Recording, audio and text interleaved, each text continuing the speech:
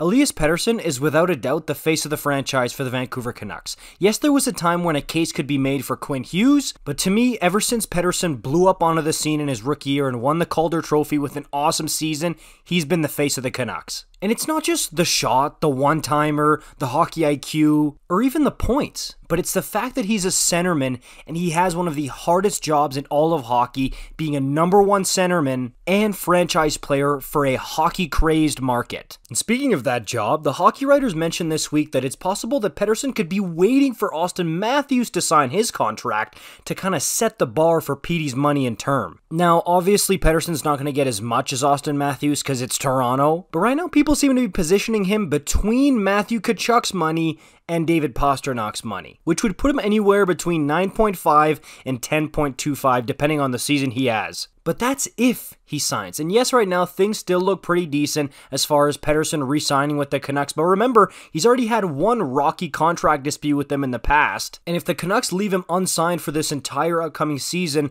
and the Canucks miss the playoffs again, which is very possible, we could easily be looking at another Matthew Tkachuk type situation with Pettersson as an RFA next offseason. And the people who don't want to believe that are in denial, because Matthew Tkachuk's first contract negotiation with the Flames was just as rocky as Pettersson. Both of them missed the start of training camp and finally settled after a long saga. And now it's looking like Pettersson might walk into the final season of his contract unsigned just like Tkachuk did. This is way more parallel than a lot of people like to say. And yeah, he says he's happy in Vancouver and he would love to stay there. Guess what?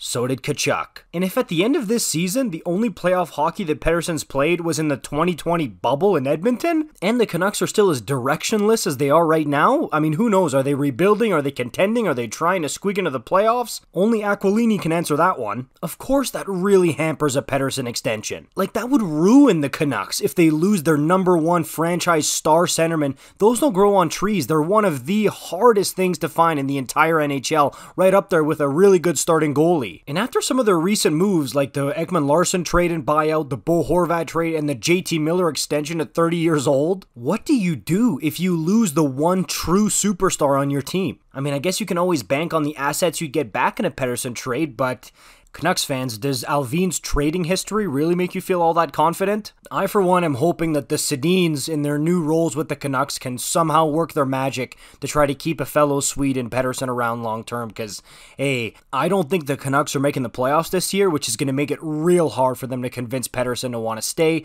Hopefully they can do it.